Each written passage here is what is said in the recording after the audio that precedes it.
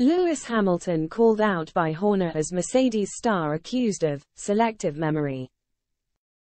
Christian Horner has accused Lewis Hamilton of having a selective memory, following criticisms from the seven-time world champion regarding the domination exercised by Red Bull and Max Verstappen this season. The 2022 F1 season offered a sniff of a title fight when Charles Leclerc took an early lead in the World Championship.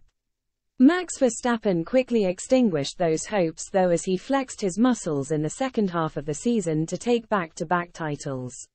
Many hoped that 2023 would bring a closer battle, but things have gone the other way.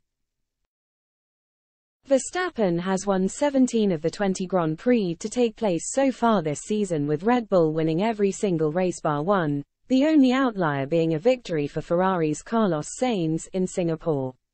This has led to some criticism from Hamilton, among other figures in the paddock. Speaking to the F1 with DRS podcast, Horner explained, "I feel like he's got selective memory. So some of the winning that they did in that period was just obscene. We've had a good run for a couple of years, but the one guy that shouldn't be saying that, I would think, is Lewis." Horner's comments are backed up by the opinion that Hamilton's criticism of Red Bull's domination is hypocritical, given the 38-year-old won 6 of his 7 drivers' championship titles in dominant machinery during Mercedes' dominant era between 2014 and 2020. Since the legendary 2021 fight, the pendulum has swung the way of Red Bull.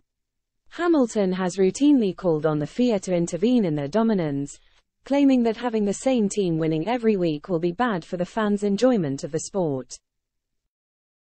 Discussing the changes F1 needs to make, Hamilton said, "I think, within our sport, we have to continue to work on making sure we're having close racing, because I think you've seen the social engagement drop a huge amount this year, being that it's obviously heavily impacted on competition.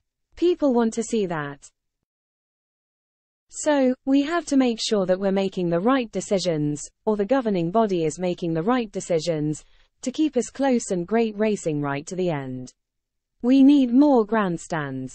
I don't know whether we need to lower the cost, but maybe, I don't know."